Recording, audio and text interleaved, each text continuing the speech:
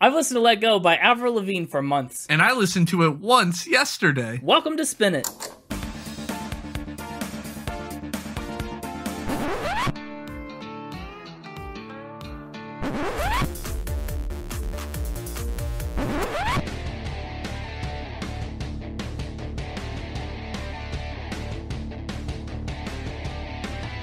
Hello, everybody, and welcome back to Spin It, the record ranking podcast for people who would rather be listening to music. I'm James, and with me, losing his grip, is Connor. Listen, it's complicated. It's complicated.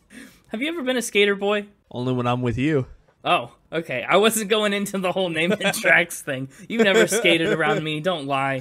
I never even, played much of, the Tony Hawk Skater games. I did a little bit. That's as close to skater boy as I got. But yeah, we're talking about Avril Lavigne this week. How do you feel about pop punk? I never really listened to much Avril Lavigne. Really? But I feel like I know all of her big songs because she's such a memed or, referenced artist, I feel like. Referenced, maybe. Memed? I don't know about made into a meme. I guess not, memed, but, I don't know, TikTok? I don't know. Her stuff is used in funny videos.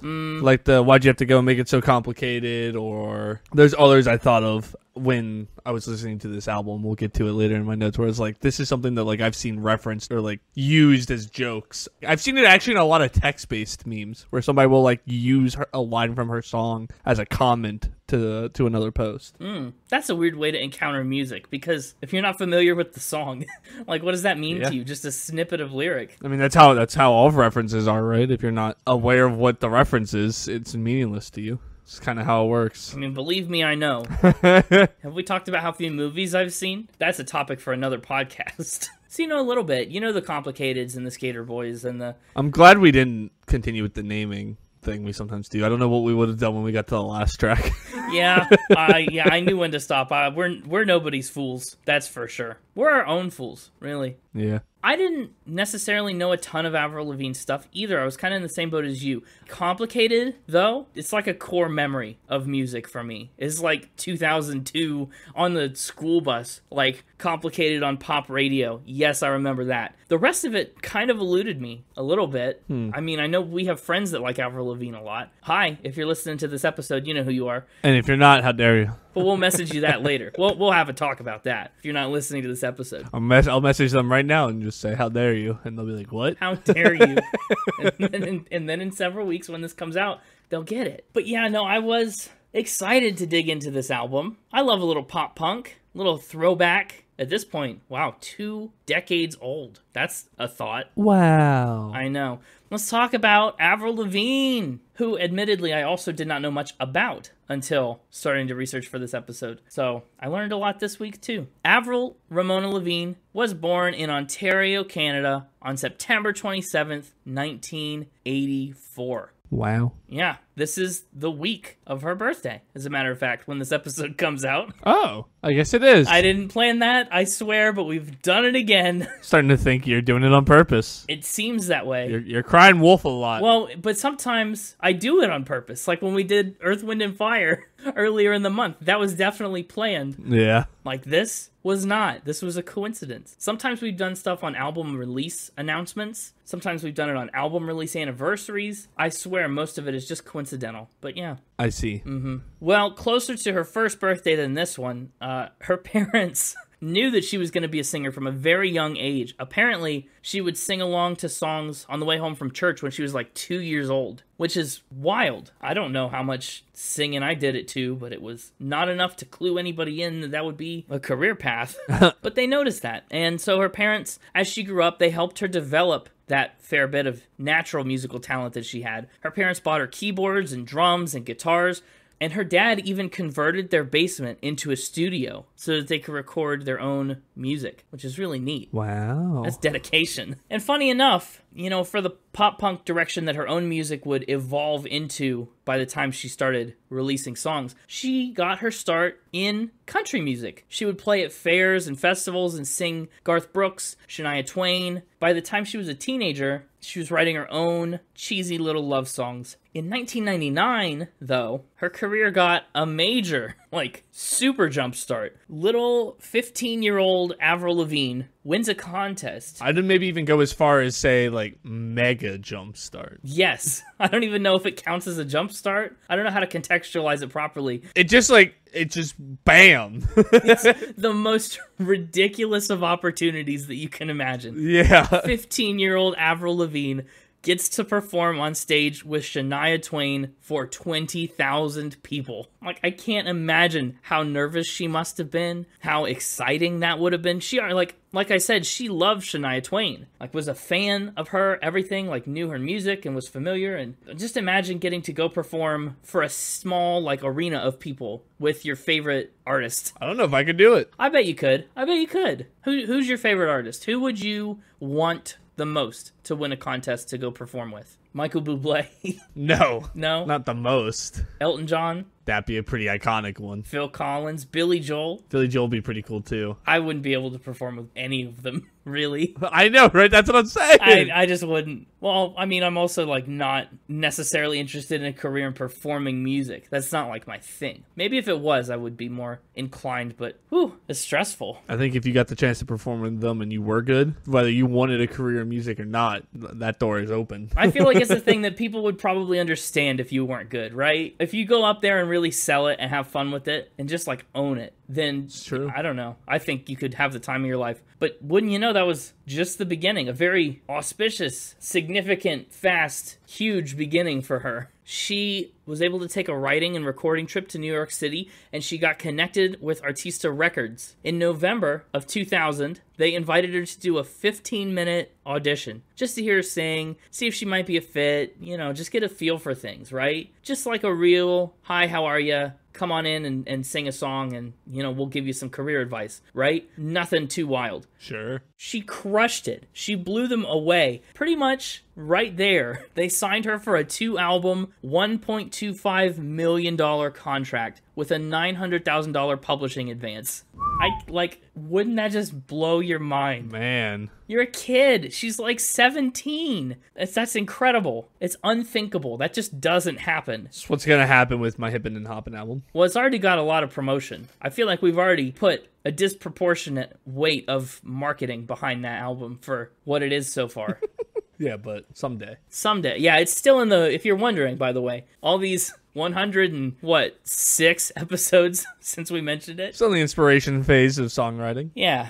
Brainstorming. Waiting for the brain blast, Jimmy Neutron style. Yeah. So Avril gets this contract. And with that contract in hand, she was able to drop out of school, obviously with millions of dollars, to focus on music full time. So she gets to work trying to find her sound and her lyrical voice and really carve out her own niche with the music she's trying to make. It takes a few months. It takes a few long months, very hard at work, but they finally cracked the code and landed on a group of songs that they think will be pretty big hits. And that's what leads straight into her debut record that we're talking about today, Let Go. Woo! Yeah. Let Go was recorded from May of 2001 to March 2002, taking almost a full year at studios all across New York, New Jersey, and California. Eventually, it was officially released in Canada on June 4th, 2002, and worldwide on June 22nd. One of the reasons that it took almost a year to make this album was all the grappling and the wrestling she had to do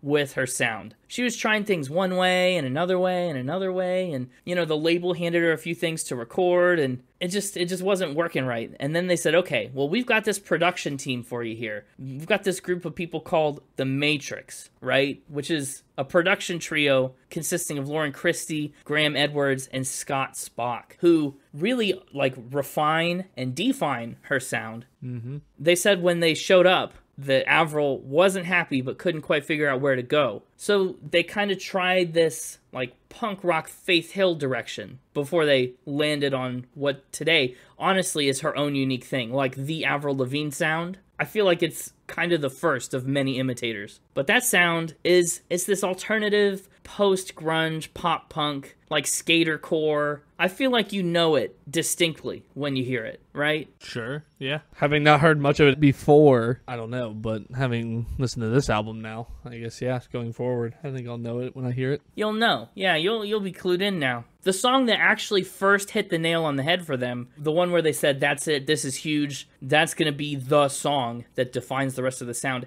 was Complicated, which I think you could make the case like that's the biggest song on this album, and maybe, I mean, top 2 or 3 of her entire career thus far, which is, it's wild to just get that right out of the gate. Let Go was considered the year's biggest pop debut, and it would actually go on to be the best-selling album of the entire 21st century by a Canadian artist to that point. Obviously, the claim to that title is still ongoing because the 21st century simply has not ended yet. I also think that's an honor that is shared with Alanis Morissette's Jagged Little Pill for the 20th century. I feel like, but I'm not 100% sure, I think Alanis won it in the 20th and Avril's got it in the 21st right now. But Billboard also proclaimed it the 21st bestseller of the entire decade of the 2000s, which is great. To date, it stands as Avril's best-selling record, moving more than 16 million copies around the world. Let Go has gone 7 times platinum in the United States, diamond in Canada, and multi-platinum in several other countries. And in the UK, she actually earned a world record and became the youngest female solo artist to have a #1 album in the UK. So I guess it's technically a world record about the UK, which kind of just makes it a UK record, I'm realizing. But that's fine.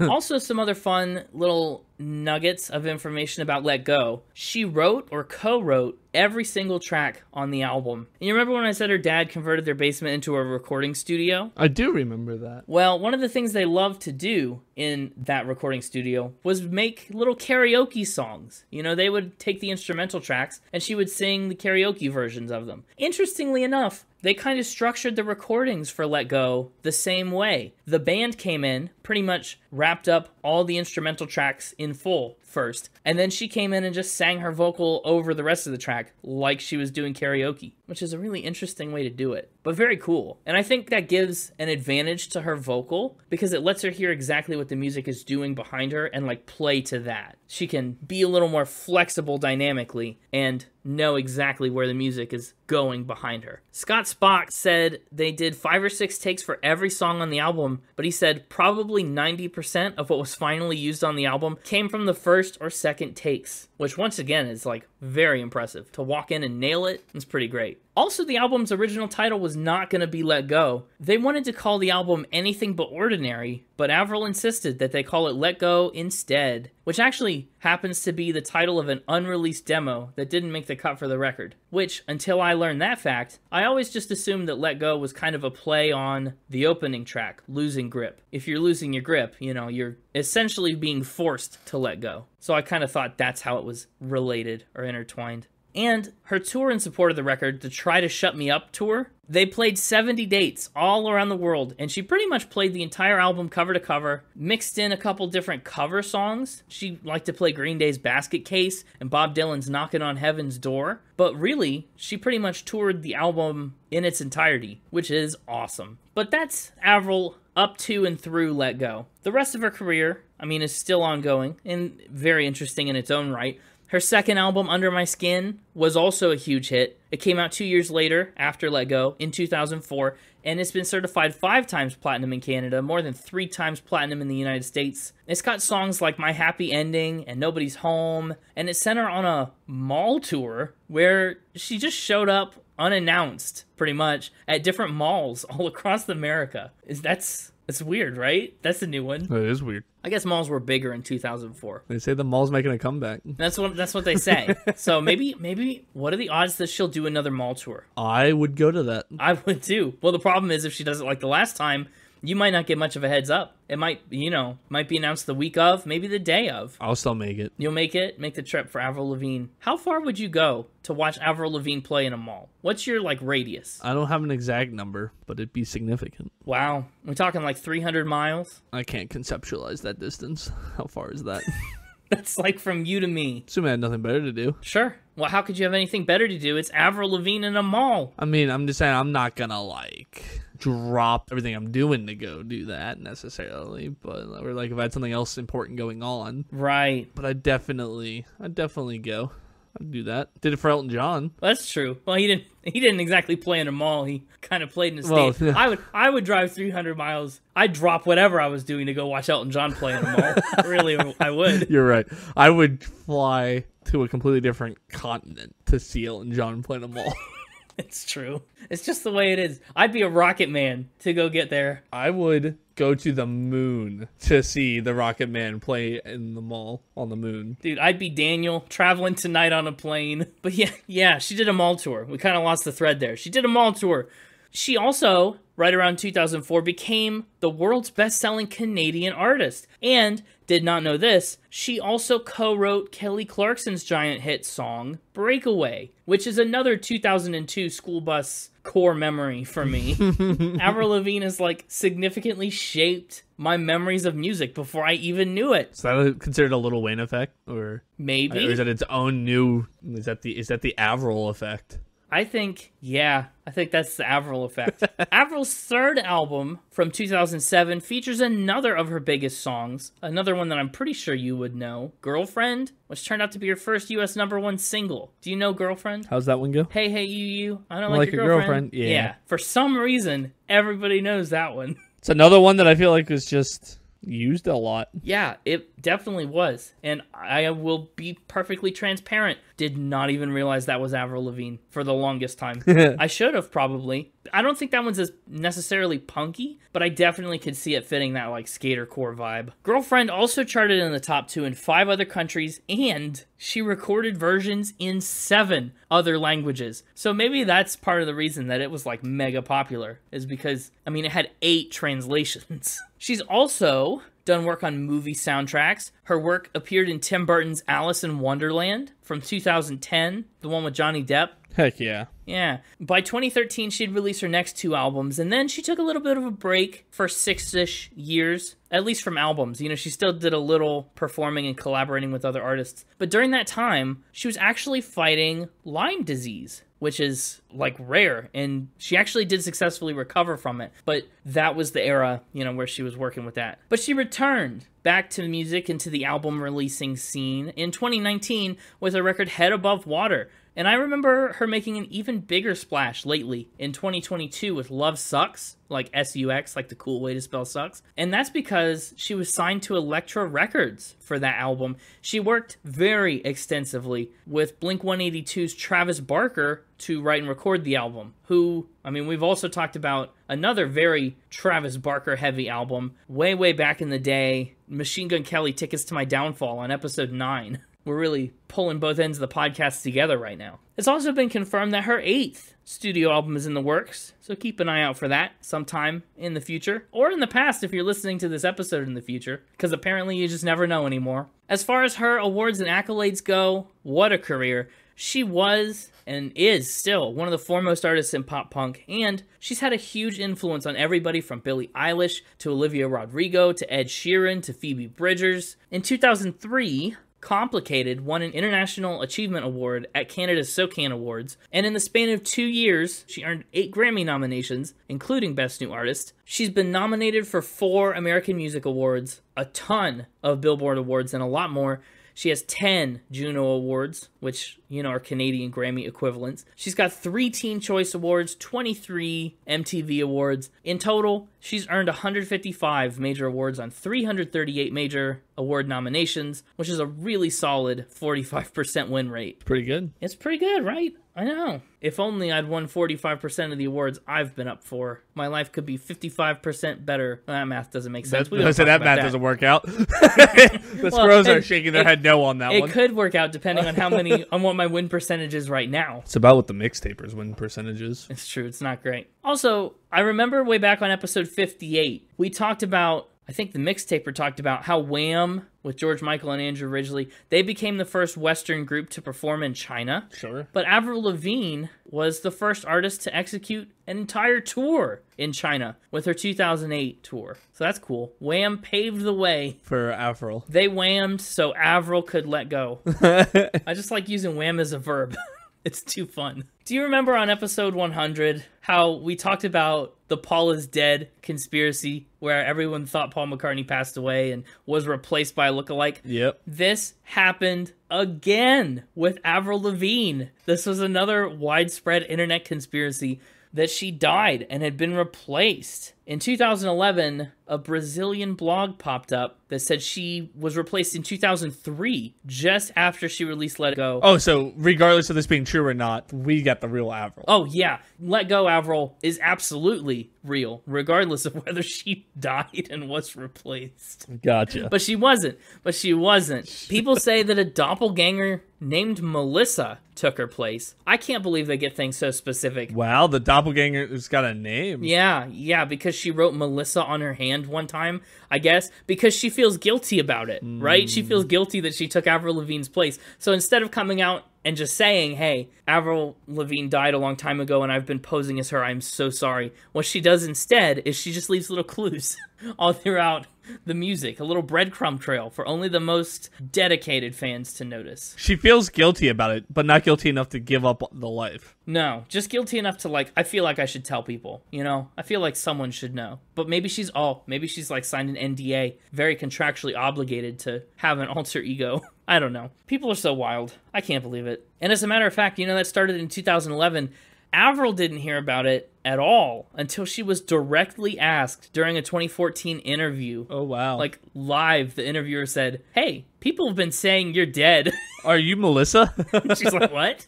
Like, how confusing that moment must have been. But that's all I've got to say for the matter. It's time for me to let go of the mic and hand the hosting duties for the next several facts over to... About to say, don't let go of the mic, just let go of the hosting duties.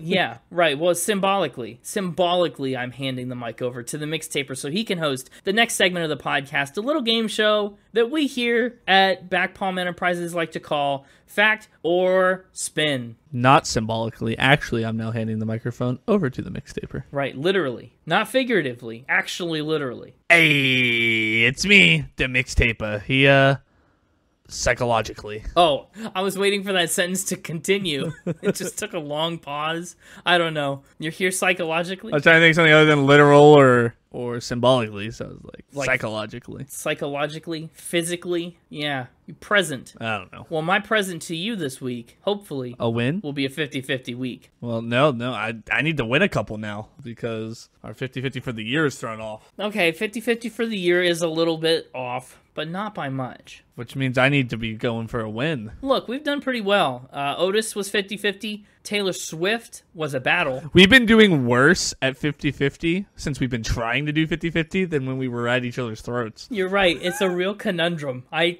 can't figure it out yet. Think I'm taking it too easy on you. I sure hope not. I think when I tried harder, they ended up 50-50 more, and now you're getting too many easy wins. Gonna have to pull out some dastardly tricks, bring the score back. Maybe. Mixtaper I'm worried about this week. Yeah? Because full transparency, Connor told me that I already found some of the things you were gonna bring as factor spins during my first little round of information. Sure did. Which made me dive even deeper into the enigma that is Avril Lavigne. I hope she's not too enigmatic, but let's find out. Let's find out. She's anything but ordinary, that's for sure. She has a lifetime supply of stealth. A lifetime supply of stealth. Now is the fun part of the show where I get to interpret what you say.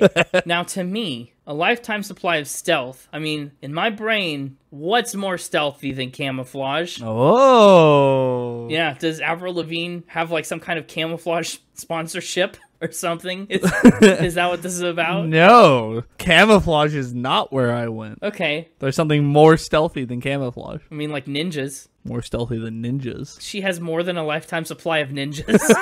What could it be? What does she have here? What's stealthy? Yeah, I don't even know. Like stealth bombers? Like the planes that fly really high? That's what it is. She has her own air depot filled with nothing but stealth bombers. Wow. I'm gonna call that one a spin. What is it really? A lifetime supply of sneakers. Oh. That's funny. I love that. So a sneaker sponsorship. Not really sponsorship. Did she win them?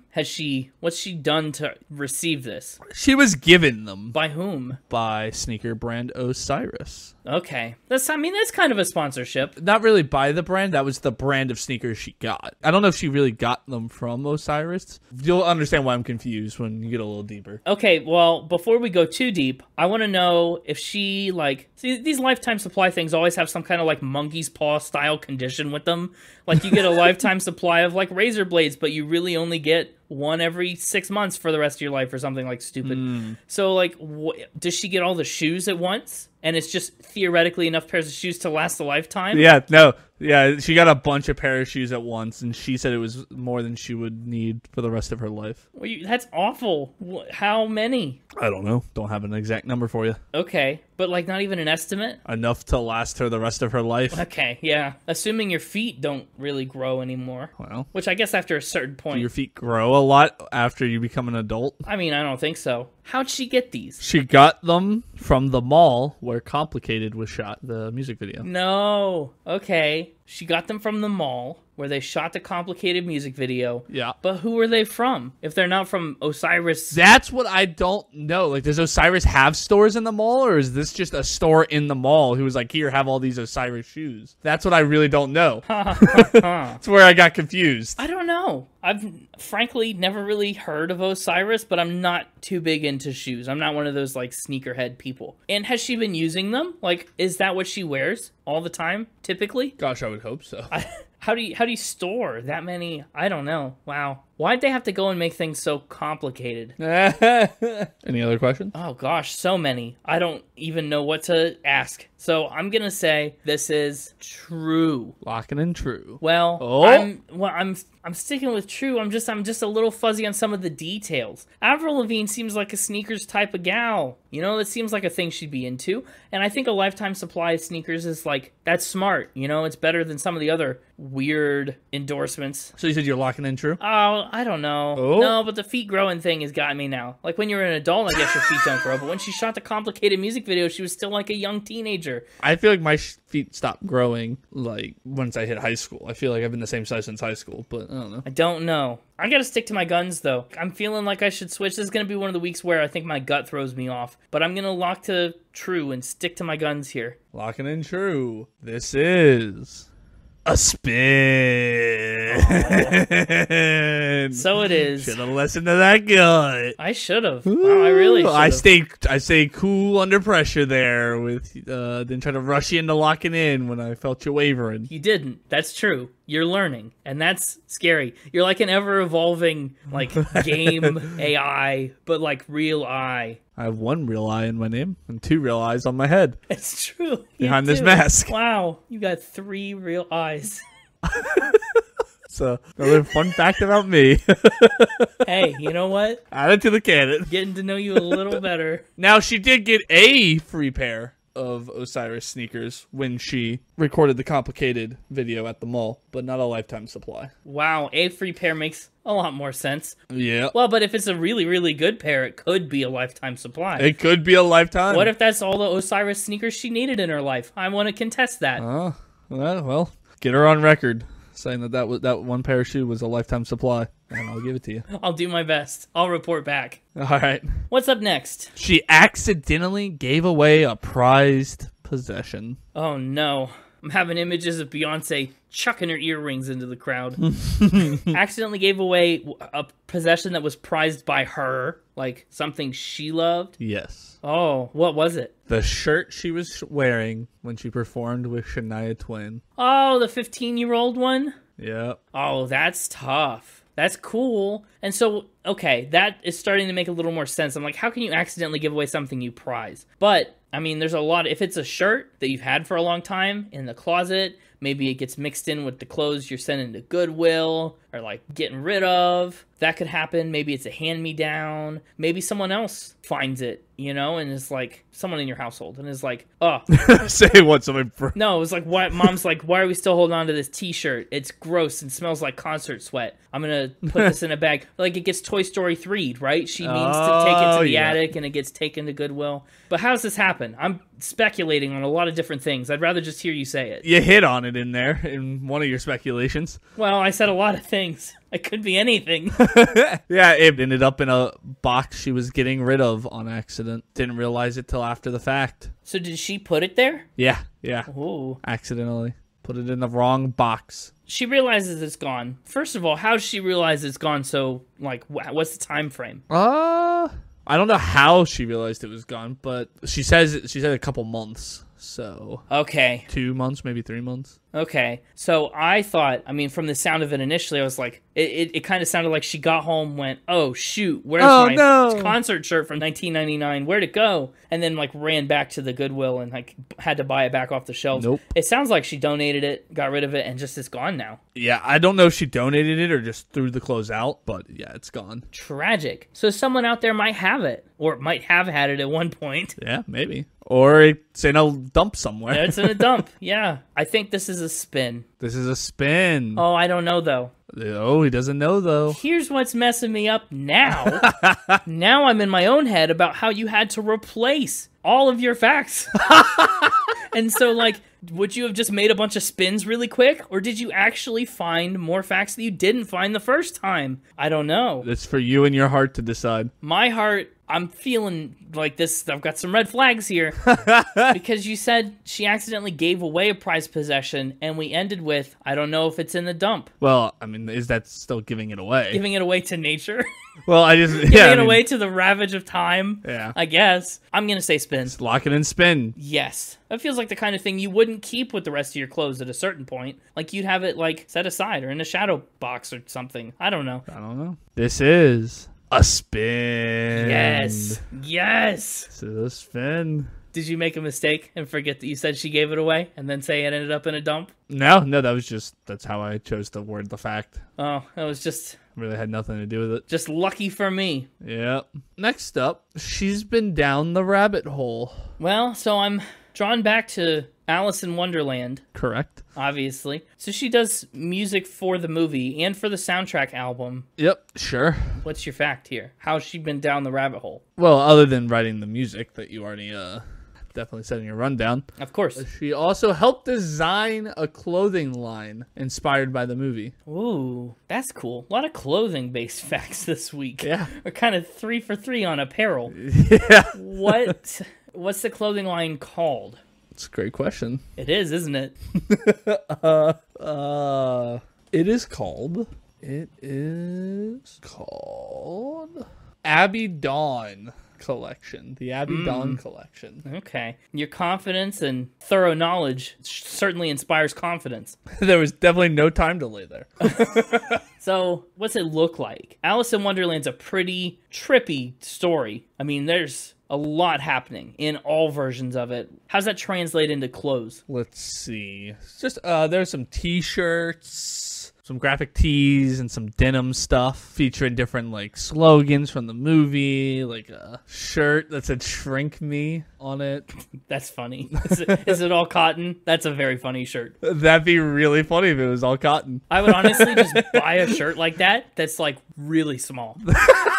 Like ridiculously small. There was some pinstripe suspenders and a pink bow tie. So that's a lot of different kinds of clothing. Yeah. It's not just like one. No, it's a whole like clothing line. Oh yeah, but it's not like one style or like a line of t-shirts or a line of denim jackets or whatever. No. No, of course not. I'm having my doubts. First of all, the name thing is already a red flag. What's wrong with the name? Abby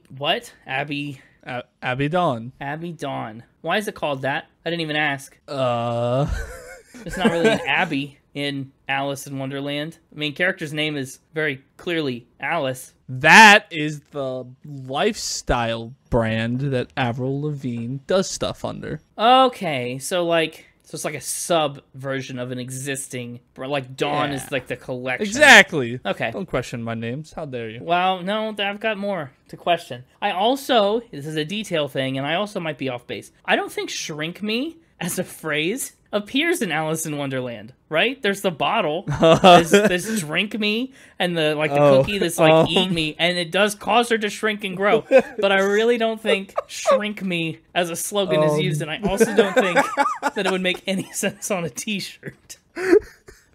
Your rebuttal? You got nothing to say. Okay. Give me your answer. Well, I'm gonna say that one's a spin. I think I've got some questions here. Oh, definitely didn't miss that the Alice in Wonderland thing was in your rundown until after I said it. Definitely not another victim. Definitely didn't do that. Not another victim of things that I found that you didn't realize that I found. Oh, no. Definitely not. No, that's definitely what happened. I missed that you knew she did the music for the Alice in Wonderland thing. Mm-hmm. But luckily, off of a quick Google, found that this is a true fact. Is it really? This is a true fact. Avril Lavigne's Abby Dawn collection jumps down the rabbit hole with Alice in Wonderland inspired lines. There's a shirt that says "Shrink Me." Featured special details that incorporate Wonderland. The collection consists of Abby Dawn's best-selling styles, including graphic tees and denim, soft jersey, vintage burnout tees illustrating the iconic stopwatch graphic, paired with a feminine ruffle touch. Other tees featuring sayings such as "At least we love each other," with spade and fleur-de-lis detailing, cream pinstripe twill shorts with black suspenders and a pink bow. Also feature a complimenting hooded jacket with a Shrink Me silkscreen. Wow. Rounding out the collection are Abby Dawn's boyfriend jeans with suspenders and black jersey and a pink printed silk tan dress with exposed zipper. Price ranges from $28 for printed tees up to $54 for denim, and it was apparently a Kohl's exclusive. I'm pretty mad. Shrink Me is not canon to Alice in Wonderland. This line is nonsensical. Unreal. Unbelievable. And I think I sold my lack of knowledge pretty well. You did. It's Drink Me and it's Eat Me. Avril Lavigne, if you're listening to this, flippin' fix it. Retcon that. Put out a recall. Imagine. And everyone's going to be like, oh no, that shirt, I wore it with Shania Twain 15 years ago. I threw it away. Honestly, that's what I want. Justice for Alice. But going into the final ramp with a good one, she can play dead. Yes, she can. Now, to me, can you confirm if this is true or not? I think this is almost the title that you wanted to use when you maybe were going to lie about the conspiracy theory that she had been killed and replaced with a lookalike, and you just like the title so much that you, whatever this is, you made it fit. Can neither confirm nor deny that. Okay, she can play dead. Like, what's that mean? Like, lie very still? Well, what do you think of when you think of playing dead? Well, I think of a dog being trained to play dead. Oh, okay. What's your second guess? What's the second thing that pops in your brain when you hear play dead? Rapid fire. What's the second thing that pops in your brain? I don't know. Is there a second thing? There should be. That sounds like a threat. What? I don't like that. What classic animal plays dead without needing any training? Oh, like a possum. A possum. Oh, Yes. This is a fact about the time that she played that possum in Over the Hedge with Steve Carell. Sure is. What's the fact? She played a possum in Over the Hedge with Steve Carell. Yeah, she's the other possum. What's her name? I can't remember, but I know that he does the whole, like, Stella thing as he pretends to be dying, like he does, but that's, like, her dad, Possum. Man. Oh, man. Well, before you say anything else, I'm going to know it's a fact. I'm going to say it's a fact. No lies in here. Before you give me a chance to put any lies in it. Yeah, that's why I cut you off before you could answer about her name. This is a fact. I guess we're 50-50. What a wild ride. What a great movie. It's been so long since I've seen Over the Hedge. One of my favorite animated movies. Honestly, it's great. And I always, constantly think of the slogan for the Spuddies chips. Enough is never enough. And I want to quote it and like reference that so much, but I think it's too niche and other people around me will not get it. If you're out there and you remember Spuddies, enough is never enough, like validate me. Let me know. One I quote a lot is but I want the cookie. Yeah, I think I'm a Crazy Rabid Squirrel was my first encounter with the concept of rabies. I mean, really, what a movie. Yeah, she voices Heather. That's it. The possum. The teenage daughter possum. That's right. William Shatner is her father. Yeah. Bruce Willis is RJ in that, the raccoon, by the way. Not something I realized. Is he really? Yeah. I didn't know that. Wow. Yeah, Steve Carell is Hammy the squirrel. Mm-hmm. Wow, I can't believe you chose to end with Over the Hedge. Well, it's because I thought it had the funniest title. Oh, it does. She can play dead. And it was originally going to be my title I had for... Yup. You were right. I was like, I want to still use that. I was like, I know she's in Over the Hedge. And she plays dead, like a possum. Wow, what a weird coincidence that you were able to use it so well for both. Yeah. I really couldn't think of a second play dead thing. Yeah, it's kind of sad. I know. That was a wild ride. Wow, I'm glad you had to replace all those. Yeah. Imagine what this would have been otherwise, as you being disappointed as I nailed this. And we went 50-50. 50-50. Sorry. We also did exactly the same 50-50 as last week, where I missed the first one and got the second and fourth. Can't believe you knew she was in Over the Hedge. You hardly ever know stuff about movies. Just literally mentioned that earlier this episode. That's true. You're right. I did. Well, maybe I know more than I think. It's unfortunate. Well, hey, when it comes to Factor Spin 50-50s, enough is never enough. I'm out of here. I can tell I'm unwanted. No, you're wanted. You're wanted. Until tomorrow. Yeah. Well, no, until past tomorrow. Oh, well, he's gone. I think that's a reference to the fact that he knows we're recording it again tomorrow. For the audience, it'll be until next week. Yes. But Yes. Well, that was fun. Hi, Connor. Welcome back. I am back. Do you remember Over the Hedge? I love that movie. Me and the Mixtaper watch it at least once a year together. Oh, did not know that. That's what he likes to watch on his birthday. Don't tell the Mixtaper this. And he didn't use it, so this is okay. So this is in the clear. I just needed it to be in the episode, and I knew it could be a thing that came up for Factor Spin. And especially after what already happened, where he had to replace all his facts, I didn't want to do another faux pas, so I wanted to spare his feelings. But in 2004, Avril Lavigne recorded a version of the SpongeBob SquarePants theme song for the SpongeBob movie. Yeah. It is so wild. I listened to it. I could not believe it. It's real. Yep. Let's talk about the album cover of Let Go. Really? I don't have much to say. The album cover is a picture of Avril taken in Manhattan, New York, at the intersection of Broadway and Canal Street. It's a very 2002 album cover. Sure is. The background is all blurry as everything moves around her, but she is stationary and defiant. Also, with like that font. That font looks like it's carved into a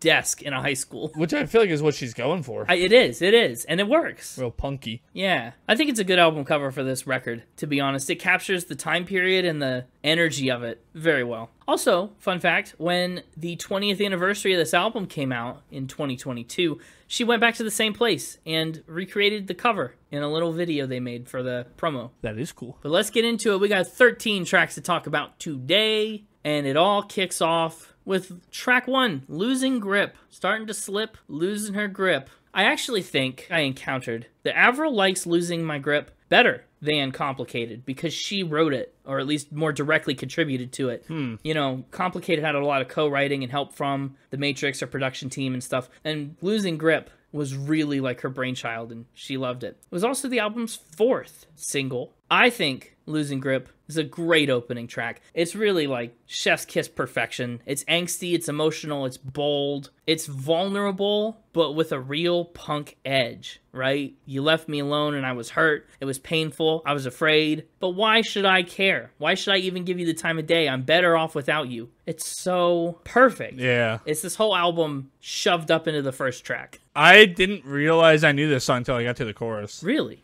I think the chorus is obviously the memorable part of the song. It's got a couple big, really sweeping moments in it, especially at the beginning. Why should I care? You know, that's huge. It hits hard. I don't think I did know this song before listening to the album. I did. Do you know why? Nope. Oh, wow. I'm sure it was in something. Almost definitely. I like the chorus a lot. I also really, really like the bridge, where everything scales back and is crying out loud. You know, it's very weepy, and I love crying out loud, I'm crying out loud. Like the double meaning there. Like, good grief, I weep, you know? For crying out loud, I'm crying out loud. It's clever. It just scratches the itch perfectly. And it explodes into those last choruses afterwards. Losing Grip is a solid song. I think this album, I'll be honest, it's probably a little front-loaded with big hits and great tracks. There's a lot in the back half to like, and it's not totally like sparse, but definitely the highest concentration of stuff that I'm like super psyched to talk about is early. Yeah. Losing Grip, I think I put it at the upper end of the middle part of this album for me. Okay. I think. Interesting. I haven't broken it down by the numbers yet, but that's roughly where it goes. Upper half of the middle third. I don't know. Should I make that more simple? Is that too complicated?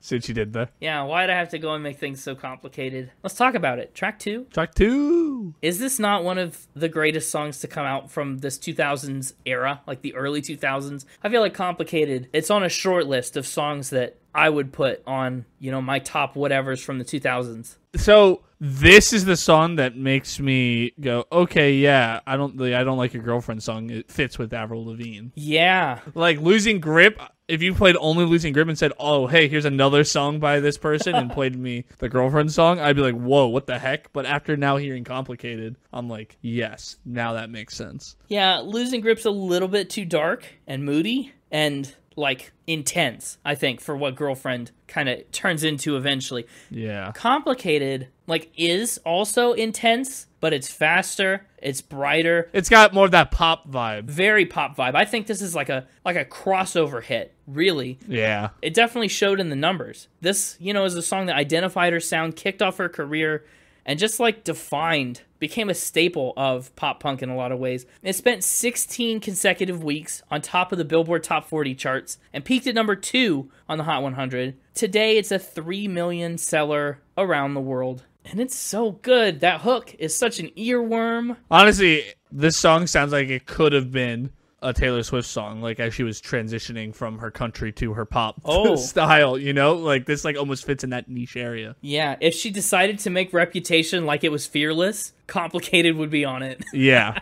It's true. And it's such a great song thematically too. It feels understandable at a very fundamental level. Why do you make things complicated? Why do you pretend to be something you're not? You're exhausting and you're frustrating and I'm over it. Like, it's great. And again, it's so nostalgic for me. It's like just so hard burned into my memory. I recognize the song instantly from the first second I hit play. Even when I picked up this album after not ever really actively seeking out Avril Lavigne or her music, Complicated started and I was like straight up just on the school bus again. I was like worried about my homework all of a sudden. What happened? And beyond the iconic music, right? The lyrics in this song are 100% on point always. You fall and you crawl and you break and you take what you get and you turn it into honesty and promise me I'm never gonna find you fake it. Like, holy run-on sentence, Batman. But it just rolls off the tongue and it rides the wave of that melody with like such grace when it should be so much clunkier. Just to like read the words and to think it through in my brain, that should not work. And it could not work any better. This is one of the ones I was talking about that I feel like gets used a lot as like sound bites for things. Oh, so much. I feel like I see this put on people's like on Reddit posts on certain subreddits where people like somebody will be venting about something and somebody will just write, "Why'd you have to go and make it so complicated?" We should bring it back. We should start a new wave of complicated memes. Us like discussing the moon. Why'd you have to go and make it so complicated? Yeah, you're right. You're right. The moon era. I feel like we forced it with Otis Redding, right? Are we still in the moon era? Well, I've brought it up twice this episode, but both times were kind of not on purpose. They just were natural bring-ups. So I don't know, because I brought it up earlier when I said that I would go to the moon to see Elton John. Oh, you're right. You did. I didn't even think about that. I didn't think about it either until later. It's funny that you didn't force that. Yeah, I say why not? The moon era is it's a state of being. It's ever evolving. I told you we're just in a new moon phase where like we might not talk about it as much, but it's still there. Yeah, it's still there. It's just darker. Let's talk about track 3, Sk8r Boy, like Sk8r Boy, BOI. Man, do you remember T9 texting? Do you remember when you had to hit 7 4 times to type an S on your phone? Yeah. That's what Sk8r Boy reminds me of. It makes me think of every time. I used to be really fast at that, I think, at one point in my life. Same. But now I couldn't tell you the last time that I used it, ever. Yeah. But that used to be a whole skill. It's like people who are like, like, I don't know, our parents' age or older who like were really good at like the rotary phone dialing. Oh gosh, yeah. And now like nobody knows how to do that. I think 3-year-old me could like work a VCR better than current me can. Yeah. Yeah. Definitely that kind of vibes. This is another song though that gets in text form. I see it a lot. But like parodied with different words. Like he was a boy, she was a girl. But like used with other things. Yes. Could I make it any more obvious? Actually, I can kind of remember the last time I used T9, and that's when I made our Spin It phone number, because I wanted a cool phone number that was like unique to Spin It, but I didn't want to set up a real number. The main 7-digit part of our phone number is Spin It. That's awesome. That's the last time I used T9. Anyway, that's the tangent. Anyway. T9 tangent. But yeah. Like here. Like she was a Spotify premium girl, he was a YouTube boy sort of thing. Could I make it any more obvious? Yeah. Yeah, like it's just random analogies, random comparisons of things, and that's so funny. Yeah. What do you think? Okay, could she have made it any more obvious though? He was a boy, she was a girl. Is that as obvious as it gets? I feel like it's not. I think it was pretty obvious. It seems obvious in retrospect, but we could say that because we listened to the whole thing. Sk8r Boy was a big hit. It made it to number 10 on the Billboard charts and is 2 times platinum in the US. And like I said, Complicated, I think, was a bit of a crossover hit into pop. But Sk8r Boy feels like, I mean, just like Losing Grip, Sk8r Boy is for the real ones, you know? And it's actually very true to form. Avril was a skater herself, and she fell in with that crowd as a teenager, which is one of the big motivators that helped her develop this signature sound and this style and everything. Her whole aesthetic was inspired by being a part of skater culture. So Sk8r Boy is a really cool song. And she actually said, Sk8r Boy is a super special song to me. I wrote it about my high school experience, like different groups and cliques and stuff, and I was obsessed with skaters and skater boys. And so what that translates into in this song is she sets it up almost like a Romeo and Juliet type song about 2 kids from different worlds who are crushing hard on each other. You know, he likes her and she likes him and they can't talk about it. Their friends are pretty judgy about it. You know, they're telling them not to go for it. And unlike Romeo and Juliet, the twist that she puts on this little tale is they don't end up together. This girl is too afraid of the consequences, and she says, see you later, boy. So the Sk8r Boy goes on and gets famous as a musician, much to the chagrin of his former crush, who wishes she made different choices. And the twist of all twists, as if this song needed any more twists, it gets a second level when, in the bridge, the narrator has become the new girlfriend and is rubbing it in the first girl's face. Like, don't you wish you had what I have? Like, what a way to punch down, honestly. Like, the reason that this song exists is so that she can mock the first girl, which I think is hilarious and very well done. That she's able to, like, write herself into the story that we kind of expect to go a whole different way, and then she, like, subverts it so hard. She's the one that ends up with the dream guy, even though she said, see you later, boy, like we think it's talking about the main character. No, the main character is Avril all along. Yeah, it's a real good twist. Isn't it, though? I also like that it's just a song that tells a complete story. We start when they're kids and, like, barely aware of each other, and we end, I mean, years in the future, when all the conflicts have been resolved and, you know, the girl that said see you later, like, has a kid. Also, the production on Sk8r Boy is tight. It's crisp, but it's really well balanced. It's toy. Yeah. I feel like the auto-tune kind of pulls on her voice in a noticeable way on Sk8r Boy, but it kind of works. I'm not really complaining about it, just noticing it. Also, as of 2022, she was working very, very seriously on making a Sk8r Boy movie. Weird. Yeah, well, I don't think there's any further word necessarily on when that might come out, but she really wants it. Like, they were putting together a team of directors and cast. Like, you might get to see the Sk8r Boy movie. Although I feel like we know how it ends now. But I think you're right, though. It is a little weird. I'm with you. I'm also with me. Can you be with yourself? That's a philosophical question we haven't ever touched. Yeah. I think the answer is no. I think the answer is yes, because you can be at war with yourself, which means you can be against yourself. Oh. And if you can be against yourself, then you can be with yourself. Either I'm with me or I'm against me. Well, lucky for us, Avril does not have to worry about either of those possibilities, because track 4 is not I'm with me. Track 4 is I'm with you. It's also ballad time. I think we're a little overdue for a ballad on this album. Yeah, it's a good one. Isn't it, though? It was the 3rd single, hit number 4 on the Billboard Hot 100, and that made it her 3rd top 10 single. It's impressive. Is this one that you knew, or was this a surprise? I think it was a surprise. It didn't ring any bells, but that doesn't, I'm not going to commit. Nobody's going to call you out on it. Nobody's going to listen to this and be like, no, I remember he knew that song.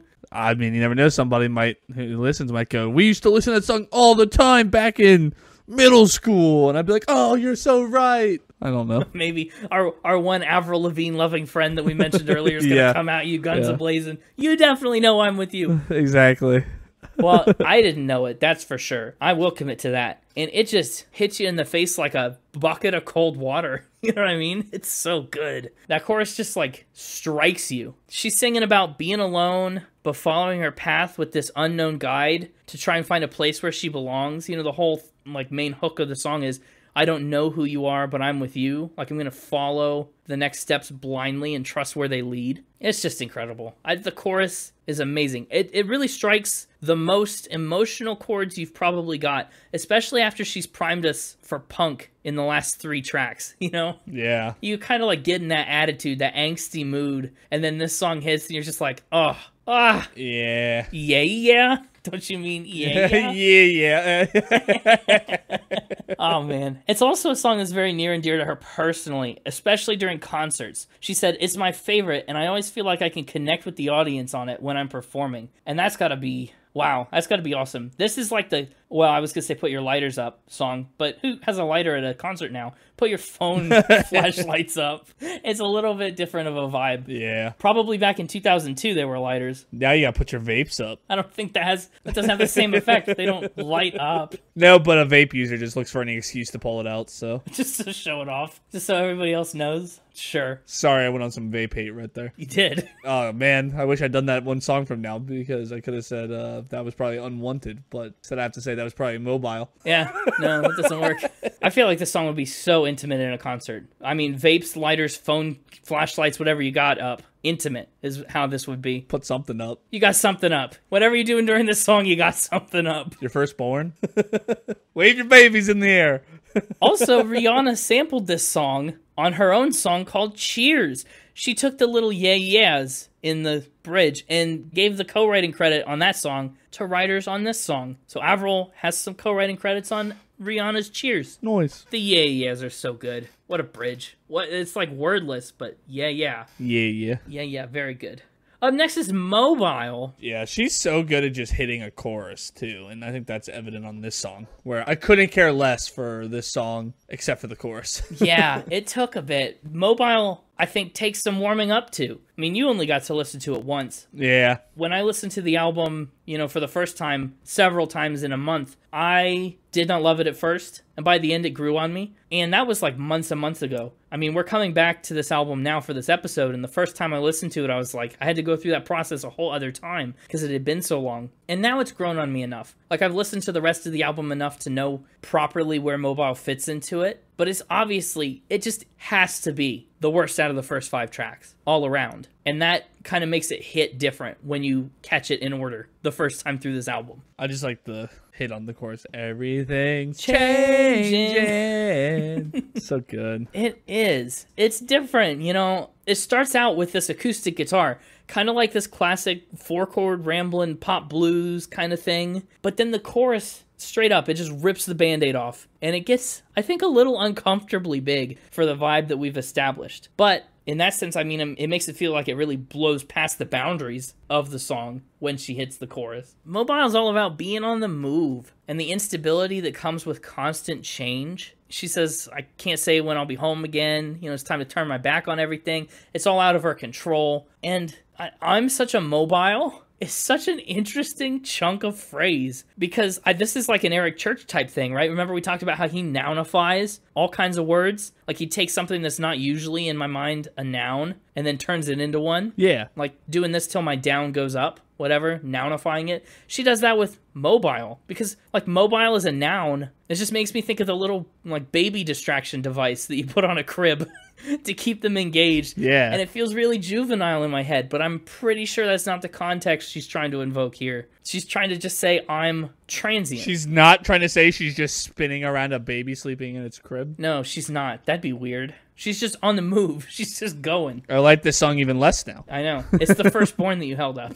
She's mobile around it. I also think one of the big problems Mobile suffers from is it doesn't bring anything new or exciting to the table musically. Everything that Mobile does, we've seen to some degree in the first 4 tracks already. So I think it's the least impressive song so far by a good bit. Also interesting, Mobile had a music video that never got released. It was lost or, forgotten about. And then it was discovered and put out into the world one way or another after a decade. So far, out of the first 5 tracks, I think Mobile has been my most unwanted song. But that's all about to change. Oh, gosh. With track 6, Unwanted. Not a big fan of Unwanted, or no, is that just a joke? That's just a joke. Mostly that's just for the sake of an easy transition and a funny phrase. Although I am also not the biggest fan of Unwanted. It's kind of the hardest song so far, right? Unwanted feels like the most I'm about to punch a hole in the wall kind of song. Yeah. Like I really need to vent my frustration and my anger. That's what Unwanted is. Heck yeah. Yeah, and I think part of that feeling is due to this melody on Unwanted that's so disorienting and it kind of feels built to fit the chord progression instead of coexisting naturally with the chords. I think the melody, especially on the verses, is kind of forced to get us to the chorus. The chord progression seems so familiar. The boom, boom, boom. Like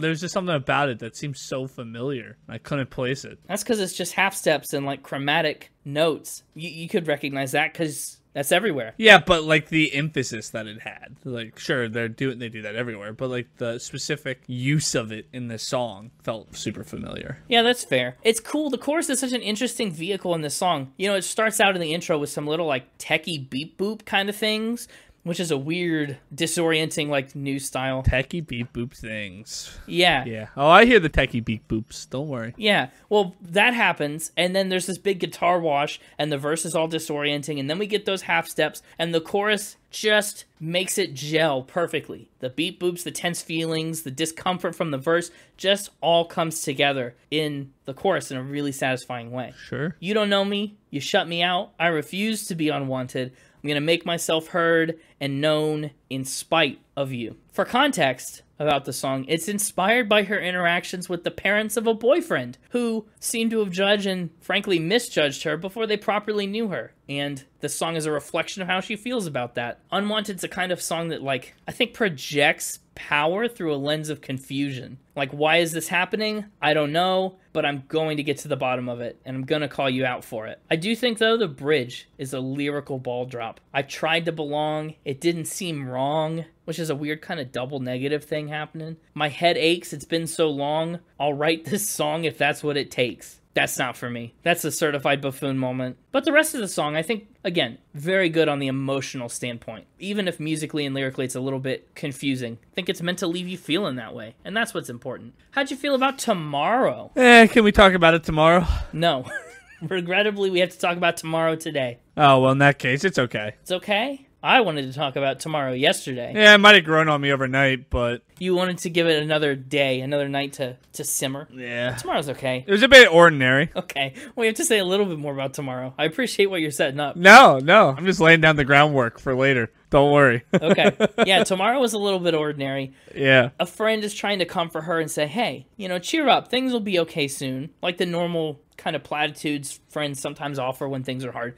And she says that she tries to believe them, but ultimately she's like, look, not today. I don't know how I'm going to feel tomorrow. Like, no, things might not be better and could in fact be even worse. Oh. So she's kind of refusing their encouragement, but like not in a necessarily mean-spirited way. Just like more as a realist, I think, who can't see past the storms of her own situation at the moment. Like Mobile, it kind of starts off as a more acoustic song, but I think it ends up being a little more consistent and maybe captures a little bit better of a mood than Mobile does. That said, though, Tomorrow is absolutely on the rougher side for melody and hooks. Tell Me That It'll Be Okay is probably the strongest melodic run in the whole song, but Tomorrow just has no staying power. Did you find the same with Tomorrow? Or was it maybe better than I'm giving it credit for in terms of like memorability? No, it's pretty forgettable. Yeah, I have to agree. I don't know. It's wistful. Lyrically, it's very vulnerable, but musically, it's flimsy, and I think mostly forgettable. It was just too ordinary.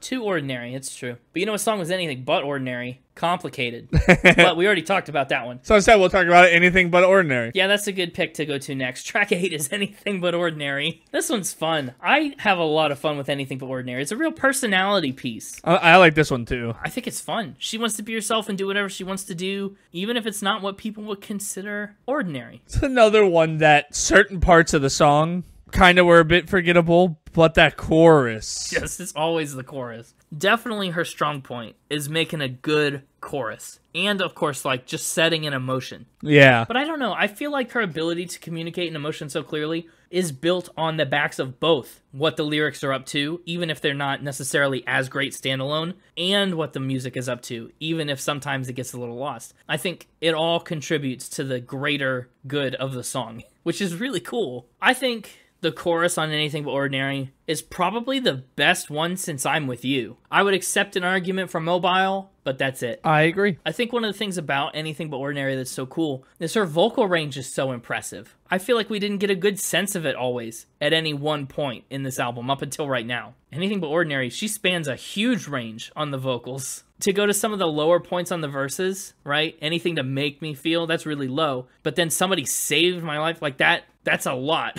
It's a huge jump in the scale. Yeah. It's so impressive. I do think the second verse doesn't necessarily land as well as the first. It doesn't. No, but I think that's the fault of the drums. They sound a little kind of mechanical at the end of the second verse. But honestly, that doesn't detract from the song too much. I still like Anything But Ordinary a lot. Do you have a good transition? I do, but it's something I'll never say. Oh, that was... Okay. Well, I guess we'll just have to chalk that up under Things You'll Never Say and move on to Things I'll Never Say, track number 9. Man, we're on such a strong stretch right now. I think this is a great back-to-back between Anything But Ordinary and Things I'll Never Say. What a good pair. It's very sing-songy, really, and honestly, I think that's what makes this song a little extra memorable. I don't think it was one of the album's, like, hits, but it's gotta be one you walk away with after the album stops, right? I think Things I'll Never Say is one that you remember for one reason or another, because there are several standout elements to this track, whether it's the da-da-da-da-da-da, or it's the idea behind it. If I could say what I want to say, I would tell you how I feel, but I can't, and I'm not going to. I really like the sentiment behind it. Yeah, it's got a really good melody to it, and I just can't get over the chorus hits. I mean, I know I sound like a broken record at this point, but she hits them great. I mean, the verses are a bit ba-da-ba-ba-ba, ba-da-ba-ba-ba over and over, but I don't really care because you got the melody to carry you through the verses, and then she ramps it up every time with that chorus. I could say, yeah, I know. She's talking to this crush, not being able to articulate all of her feelings. It's an interesting blend of things that she's never going to say. You know, some of them are like, cute. I want to blow you away. I want to be with you every night. Like, sure, normal, very good. And then she like pivots to, I want to see you go down on a knee, marry me today. Like, that's a bit more intense. Like, we've really made a jump here. We've really made quite a leap. Yeah. I guess it depends on the context of this relationship. I don't think it's necessarily explicitly said that they're not already together. They could be long-term partners for all we know. And maybe this is just her hoping he's gonna finally propose. I just put it in the context of like a not yet relationship that she's trying to make into a thing. But it doesn't have to be. I also really love Guess I'm Wishing My Life Away with these things I'll never say. I love the concept of that. It's pretty clear that it's a sequence of events that's never realistically gonna happen in this moment. But she still wishes it would. She's like wishing, I don't know, wishing her life away. What a great line. Yeah. Certified poetry. That's what's going on in her head. But what's going on in her world? Yeah, next she tells us a little bit more about what's going on in her world. My World is up next. This is a very personal one. It's all about her actual life at the time. You know, the small town Canadian lifestyle that she's grown up in and grown very accustomed to. I think My World is a really cool reflective piece for a first album. Because obviously now, you know, 2 decades on, we can see where she's gone and how far she's come and how different her life is now from the world that she talks about in this song. So it's really, really cool to me to have this perspective from a time when she wasn't just close to this experience, but like actually day-to-day living in it, and then became a rock star out of it. It reminds me of Rivers Cuomo on Weezer's In the Garage, just describing life before you're famous. And I think because of that, I think My World gets a little clunky lyrically and cluttered with ideas and concepts and things that she wants to express about her life, but is very specific, like very specific about her life, not anybody else's. Yeah. And it's also very personal. And the fact that it's track 10 on longer albums, by the time you get down into the latter part of the album, you just don't have room for it anymore, for anything that's too clunky. Or to me, it's just like, especially off of one listen, it's just like at this point I don't have the capacity. I couldn't tell you much about this one. Just kind of slipped from me. You're checking out already.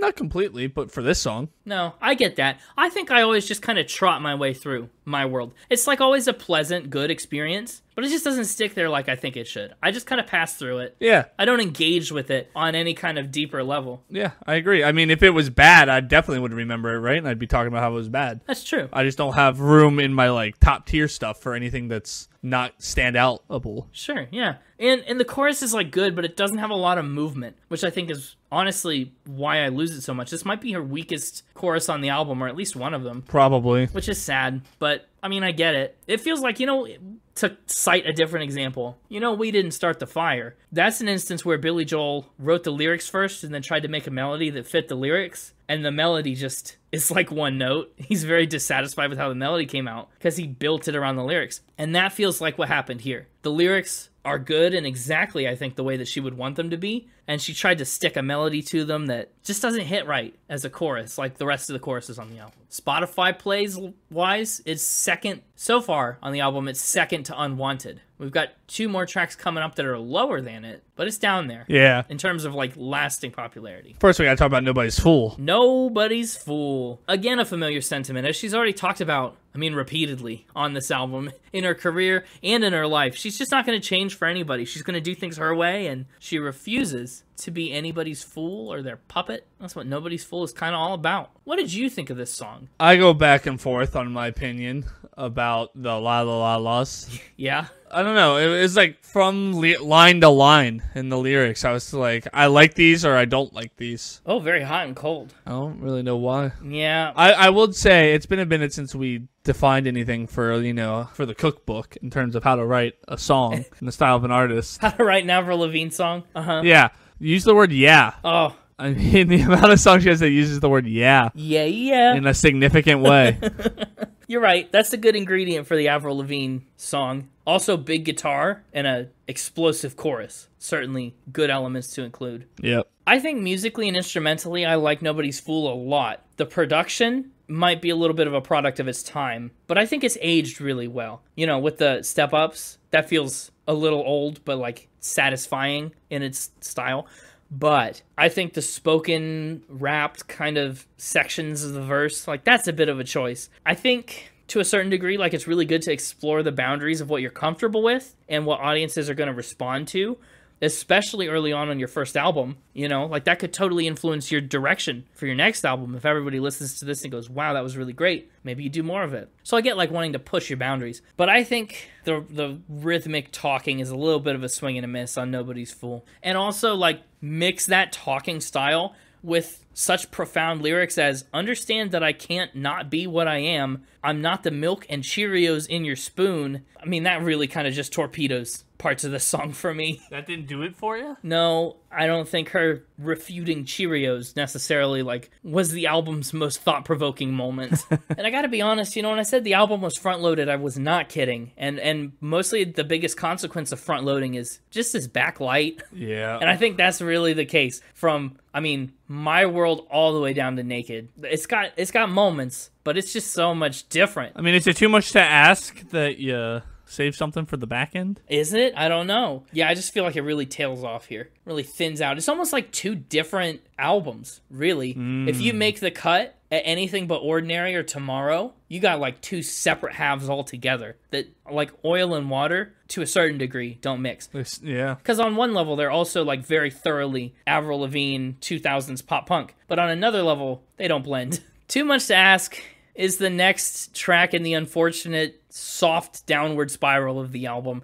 And it's not, I don't mean to like totally undersell it. There's still some quality stuff here. But Too Much to Ask, when she was 14, she met a boy who promised to call, and I guess he never did. Is it too much to ask for him to keep his promise and, like, actually call? It's got its moments, but it also feels very much like a 14-year-old scorn song. I really like the 3/4 time signature on Too Much to Ask. I think that feels really good, almost waltzy. And there's some absolutely beautiful chords buried in there. Just, like, a lot of depth in the chord progression that I really like. And I like the chorus. Lyrically, every time I try and make you smile, you're always feeling sorry for yourself. You think that you're loveless. Is that too much that I'm asking for? I think that's really strong. I think I was most disappointed by this chorus on the album. Oh, even more so than My World. Yeah, because My World didn't make me think it was going to be a good chorus. Oh, this one teed you up and then undercut you. Yeah, like the way she leads up into the chorus. I'm like, oh, this is going to be a big chorus. And then I didn't care for it. Yeah. I didn't like the way it flowed. It was like the rhythms and the melody were at war with the pace she wanted to take it at. I don't know. It was It's a bit all over the place in a way I did not like. No, I get that. And also to listen to it, I mean, it doesn't feel as necessarily as well produced as some of the others. I feel like her vocal sometimes gets lost in this song. It's okay. Too much to ask. I'm lukewarm on. Would you choose weed over this song? You're so lame. Wait, what? That's one of the lyrics in the first verse.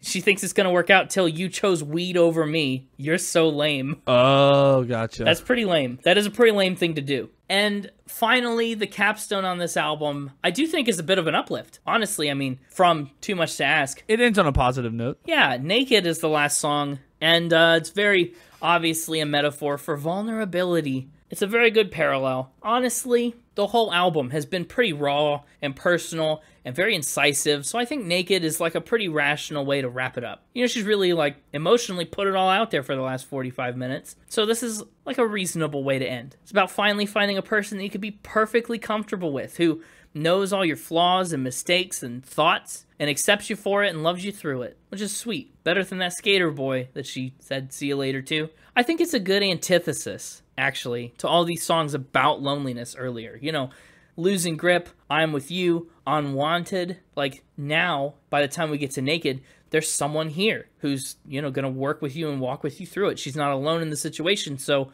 in that way, things kind of end on a positive note for an album that very much spends its time dwelling in darker storm clouds. The chorus is better than some of the other stuff on the latter half of the album, but it still just never hits that power that the front-loaded side of the album has. No. What's interesting is this is also like a ballad-type song. Yeah.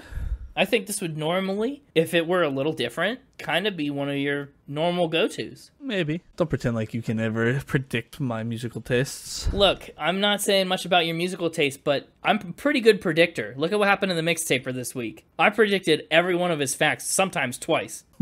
So, you know, count your lucky stars. That's not happened to you yet. You didn't predict lifetime supply of stealth. That's true. I didn't see that one coming. It snuck up on me. Well, you know what else has snuck up on us? Final spin? Another episode's final spin. Man. Let's get some scores going. Realistically, couple last thoughts from me on the album as a whole. She made this record and did a lot of the songwriting when she was like 17. So I feel like the lyrical expectations kind of have to be tempered a little bit. Even still, I feel like there's a lot of gold in here. It's just once again at the front half of the album. Is that like your way of saying that, like, I'm going to just make up numbers, you know? Her lyrics are a 70. But her being a 70 versus like the Beatles being a 70 means two completely different things. Because how could you expect her? You know, a 70 is good for a 17-year-old. But if a 70 for like the Beatles would be bad. That's decently accurate. Is that like what you're going for? I guess that's kind of my point. It's impressive. Either way, even if there's a couple swings and misses, there's a lot of gold, is what I'm saying. Yeah. She still hits the mark a lot of the time. I was just trying to make sure you weren't like, you know, weighting your score to the fact that she was only 17. No. She's still competing against the Beatles. It's just her failing to meet the Beatles isn't necessarily a slight. Right, right. And it's just by the time we get to the end of the album when we've just, I mean, we're fresh off of My World, Nobody's Fool, Too Much to Ask, Naked. I mean, a lot of the wow moments from Losing Grip, Complicated, I'm With You, Mobile, Unwanted, like a lot of that kind of fades to the far part of your memory. So you just have to like think about it as a whole. You have to refocus and remember where we've been and where we went. For me, music gets an 86. Big choruses are a lot of fun. And, you know, a lot of the verses maybe are a little less on the musical side here, but definitely choruses make up for all that slack. Lyrically, 86. It's so emotional. The epitome of pop punk is the genre. And instruments and production, I'm giving an 83. Sometimes a little dated, but mostly works very well. Overall vibe, giving it an 87. I think once you're along for the ride, you're along for the ride with very few moments of like, wait, what? You know what I mean? Nothing really pulls me out of the album. Yeah. So overall, this album gets an 86.9 from me, which lands it at number 198, putting it below Tina Turner and above, oddly enough, Randy Travis, as far as our past episodes go. So she broke the top 200. That is cool. Good for her. That's my take on this. 86.9. How about you? I kind of didn't have any expectations going into this one. Those are sometimes the most fun weeks for me. And I came out of it with expectations Oh, interesting. for future Avril Lavigne songs. Yeah. I mean, it sounds to me like you started having expectations by the time we got to Tomorrow. Yeah. Like half the album didn't meet the expectations that were set. The expectations formed real early.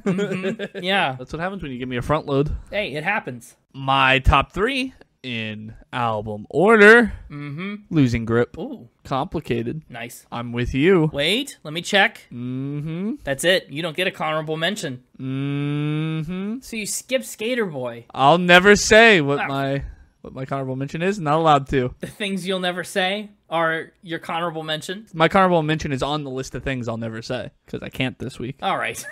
I don't know why I let you get away with that sort of thing, but it's fine. But yeah, that's my top 3. Very front-loaded. From the first 4 tracks, you've taken 3. Yep.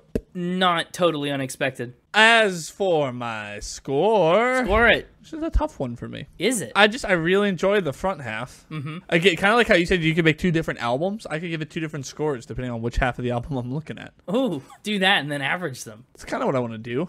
I don't know. That's kind of a bad idea, though. I'm curious to know both of your scores is really why I'm encouraging you to do that. I could see myself giving this somewhere around a really high 8, maybe even possibly low 9. Whoa, low 9? Maybe, depending on where we drew the line. Wow. Pick your best half of songs. Like, pick your best 6 or 7 out of 13. What would that score? Yeah, okay, if I could pick my best 6 out of 13 and I could jump around and then have to just split the album somewhere, then it would definitely get a low 9, I think. Wow. Probably go right above Tina Turner. Oh, wow. Almost where I put it. Yeah. But I put it below. Then if I took the other 7 or 6 tracks, that didn't make that cut, it drops pretty significantly down to like maybe even a 4. Ooh, 4. Yeah. Wow, you don't give many 4s. No. So that would average out to like a 6. It would. Yeah, it would. 6.5. Which is honestly probably about right, 6.5. So I'm going to round that up though, because I do like the song so much and give this one a 7 out of 10. Also a 7. That's 2 7s in a row too. You're streaky lately. One more and, jackpot. Jackpot. Well, you better not give next week a 7. Isn't it like 777? We'll talk about that next week, but Isn't that a thing? yeah, that's the thing. Clearly, you are an experienced gambler. I don't gamble. Well, where in those 7s is it gonna go? You put Otis Redding either above or below Young the Giant. Yeah, this one I think is gonna go right above Bob Dylan. This goes right above Bob Dylan. Yep. You're hurting my soul. Well, that definitely looks like you tended towards the lower end. Well, it was a 6.5. Yeah, I feel like this album was dragged down for you by its weaker parts. I mean, it was. 50% of the album I would have cut. It's true. So this is only slightly better than 7 Dinky Dylans. Yeah. 7 vapes in the air. More than 7 Dinky Dylans. Heck yeah. Hey, if you got it, it's up. 7 vapes in the air. Something's in the air. That's it. 7 things in the air, that's for sure. Yeah, wow. But what are we doing for the playlist? Good question. Complicated has to be there. Does it? That would be my pick if you took anything else, but... Okay, well, I'm with you. Ooh, ballad guy, sticking with his ballads. I'm okay with that. I think that's not what people would expect. I think Sk8r Boy is the other one people would be like, oh, the best 2 songs on... If we wanted to take something people wanted to expect, you could take Things I'll Never Say. Oh, no. Well, that's the thing I'll never take. Oh, okay. Fair enough. I'd rather keep things simple and take complicated. All right, complicated, and I'm with you. I think those are pretty great playlist picks. I think those are pretty good picks, yeah. I'm excited to put them on the playlist and get rocking. But that brings us to the end, the tragic end of this, the 115th episode of Spin It, the Record Ranking Podcast for people who would rather be listening to music. Thank you for listening. Thanks for being here. Thanks for hanging out. If you'd like to hang out more, check out a different episode, or listen to this one again. Just, hit that repeat button. Dude, I don't think podcasts usually have a repeat button, because that'd be a silly thing to do. But if you want to, do it. If you're looking for more Spin It content, you can find us on social media, at Spin It Pod on X. Can we just fully call it X now? I think that's sticking around at this point. Twitter, X, You can find us on Threads or Instagram at SpinItPod Official, most other social platforms at SpinItPod, but most importantly, we're on our website at www.spinitpod.com. Check out all the other stuff that's on there. Bonus content, blooper reels, extended B-side cuts of special episodes with more Spin It goodness. I think we could talk about it now because it's in the past. The Taylor Swift episode has been the longest edit of my life. It's like 2.5 normal episodes. It's so full and very fun. It's a lot of Taylor Swift. It is a lot of Taylor Swift. Anyway, that's the past. I'm really looking forward to next week. I'm so excited. And you just can't hide it. I can't hide it. That's not a hint at all to what we're doing. No, it's not. Don't get thinking we're going disco here. I swear, I kid you not, 8-9 months listening to consecutive albums by this artist to try and prepare for a concert. So I got very familiar over a very short period of time, and now I'm real excited about an episode. So stay tuned to see what that's all about, and tell a friend who would love a shirt that says "Shrink Me" about the podcast.